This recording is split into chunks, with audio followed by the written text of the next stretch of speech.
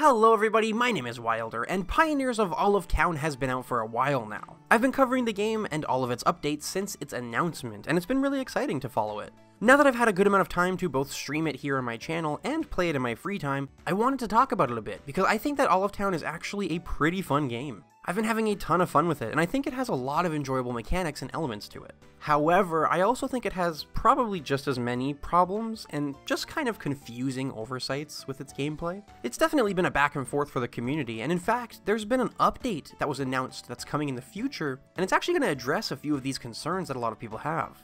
However, we'll get to that in a bit. For now, let's start at the beginning.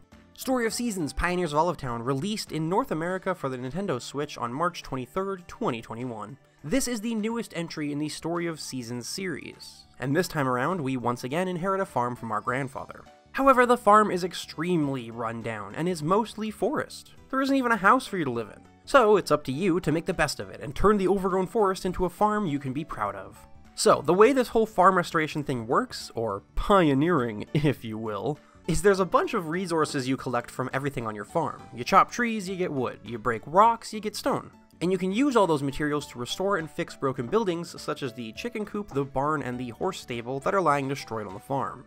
There's actually quite a lot of restoring and building you can do in this game, and it always keeps you busy. From unlocking other areas of your farm, to just restoring like a little beehive to make some honey. There's a huge checklist of things to keep track of and fix up. Which means there's also a ton of different materials, and it isn't limited to just wood and stone. There's different ores, types of wood, there's clay, grass, thread, different gems, and all of these materials can be put into makers to process them into even more materials. You know, ores become ingots, wood becomes lumber, clay bricks, grass thread, cloth, and how much of these materials you're going to need depends on what you're building or restoring. This maker and material system is going to be the main gameplay loop for All of Town, more so than your animals, I would say. You have so much to build that these makers are going to be working pretty much 24/7, especially when you get into the late game and you've got tasks piling up. So I actually like when tasks pile up. I love having that long to-do list in the game because it always keeps me busy and I always have a goal. It's really nice because a huge problem with a lot of these farming sims is that once you get like a year in, you completely run out of stuff to do. So the fact that All of Town always keeps you busy and for so long too is really great. With how much stuff is thrown at you at once though, I can see how it could be a little overwhelming for some people. But if you try your best to keep up with it all and plan it out, you'll be fine. It's actually a lot of fun. Keeping on top of it though, that's a different story. See, the makers in this game have been a very popular talking point. Enough people were actually upset about it that this is one of the mechanics that are going to be changed in some way in the future update. So these makers can only hold one item at a time, and will only give you one item at a time. You can't stack materials into them and forget about it all day, then come back and have like 6 pieces of lumber ready for you at the end of the day. You're only allowed to put one item in. The problem appears when you find out that it takes a few hours in-game to actually process your materials in them. The amount of time depends on the quality of the wood and ore, so you can't put it in, wait a few seconds, then repeat. You actually have to leave and do something else. So the strat here right now is to build multiple of these makers and have them all work at the same time. You're allowed to have 20 of each maker on your farm at a time, and this is what most people have been doing, is putting down a ton of makers of every kind in order to actually get all the materials you need. They take up a lot of room after a while though, and eventually there's going to be an entire area of your farm dedicated to these things. Again, especially late game. Anyway, the big thing that I take away from the whole maker situation is that it's horribly inconvenient, but not in a way that rewards you for working with or through the inconvenience, you know? Like, the way it's designed doesn't feel as though it's there to make sure I work for the things I'm building and creating. It just turns into a waiting game, really, where a lot of my days were just spent waiting for makers to finish. Like I said earlier though, there is a patch coming out that will address this issue. I'm glad that they're looking to fix up this system a bit because the processing of materials isn't inherently a bad concept at all. It's just the way it was done in this game doesn't flow well with the rest of the mechanics that revolve around the makers. Anyway, I mentioned skills a bit ago. Let's talk about that. You have 12 skills in this game. Skills like logging, mining, communication, cooking, fishing, and as you use these skills and do these things, you get experience towards the skills and can level them up. When you do level up, you get certain perks for different levels. You know, like as you level up mining, you'll get perks that make mining take less stamina and allow you to find extra materials while mining. This mechanic really reminds me of Rune Factory, like a lot, and I think it's really cool and fun. It adds a nice bit to the grind of a farming sim, and I think it fits here well, especially because you're always going to be getting experience every day for these skills anyway, so why not get rewarded for it too?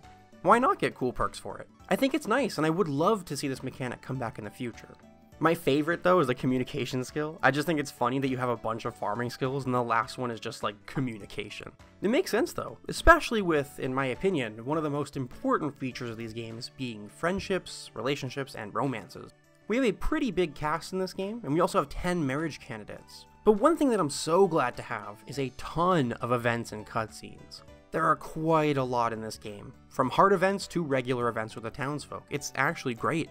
And a lot of these events are really good, I would say. There were a few that were pretty funny, it actually made me laugh, and I enjoyed them quite a lot overall. I'd say they're pretty good. It's the actual hard events that I kind of have a problem with. The hard events are fine, but a lot of the time they didn't really go anywhere, and there were never those deep emotional conversations that really let you understand and relate to the characters and their struggles. And on top of that, I found that quite a few of these hard events kind of just ended like really abruptly. I don't know if that was just me. Like, I felt like I was in the middle of a conversation, and then there was a loading screen, and I was just back at my home. It was a little jarring. But like I said, overall the hard events themselves were fine. I just definitely kind of expected more, if I'm being honest. Speaking of expecting more, though, the conversations and dialogue outside of events has also been a huge talking point for this game. Unfortunately, as you go through the friendships, relationships, the ranks with characters, their dialogue barely changes. It really doesn't budge. You can go through an important scene for a character, learn something new about them, become better friends, but their dialogue just doesn't change. It's actually pretty jarring, like it takes you out of the game. I've seen people call these characters cardboard cutouts, and I was like, well, I don't know if I go that far. But then I got married, and one of the first things that my wife said to me was the dialogue she gave me on the second day I ever talked to her in the game. And I guess I just don't understand why this was done. It's just very confusing to me that you can get married in the game and have none of the dialogue change. The decision is just confusing to me. It was definitely a shame. I just expected more from that area, you know? However, in the upcoming patch for this game, the dialogue will be addressed as well. They'll be adding more dialogue and adjusting existing dialogue. See, this is the whole thing about Olive Town for me, right? It's a theme where, for a lot of the fun and cool mechanics, I usually find something bad or kind of weird and confusing about them. It's not usually enough to ruin anything, but it's a back and forth that just makes me question a lot of the decisions. Because of these patches that are coming in though, it looks like they're going to keep updating this game along with the expansion pass they're working on. I guess what I'm saying is there's definitely going to be a benefit to waiting to get this game, if you're still on the fence about it, you know? Anyway, let's go through a bunch of great things about this game though. Starting with the character designs. The character designs, in my opinion, are actually great. I like them a lot. I think there's a lot of memorable designs here. Your animals on your farm aren't bought in this game. You actually find them wandering around in the wilderness on your farm, and you tame them to put them in either the barn, chicken coop, or stable. Speaking of animals though, the mounts in this game. Well, first of all, you can ride a wolf, which is just the coolest thing ever. But also, your farm has 3 sections, and while it's not as big as I thought it was going to be, it's still a pretty nice size, and it's actually big enough for your mounts to make a pretty big difference, especially if you've set up your farm to make use of all 3 areas every day.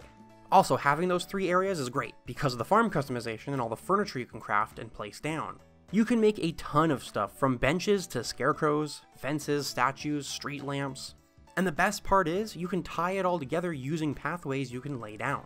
I loved customizing my farm in this game, and it actually ended up being one of my favorite things to do. There was so much to make and so much space to work with, it was really enjoyable. You can also customize your house, kind of, I guess. They give you a very small space in your house to customize that gets bigger as you upgrade your house, but it's still basically just a corner the entire time. It's a shame that there isn't more freedom there, because customizing your farm is so fun and free that I would have loved to see something like an Animal Crossing house customization system. I don't know, I think the freedom inside your house would have went really well with the rest of the farm.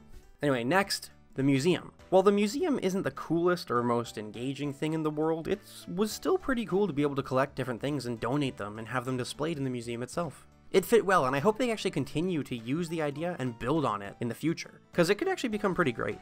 Next though, tools. Upgrading your tools is instant, which is great.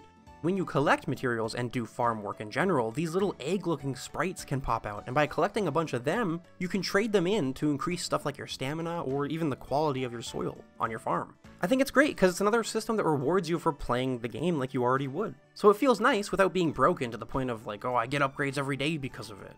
In my opinion, Pioneers of Olive Town is actually a really pretty fun game.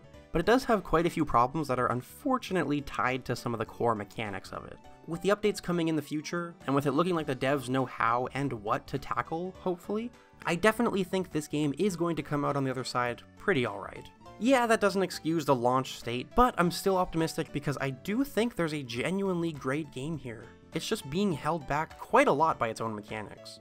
If you're someone who can look past a lot of these big issues, then you're gonna love this game, and love it even more as the updates roll out. But if you're on the fence and you've been kind of worried about all the criticisms you've been hearing, then definitely wait for this game, and keep up with the updates and patches that are being released, and what they're bringing to the game. Definitely keep an eye out for this game later on. I think you'll be pleasantly surprised.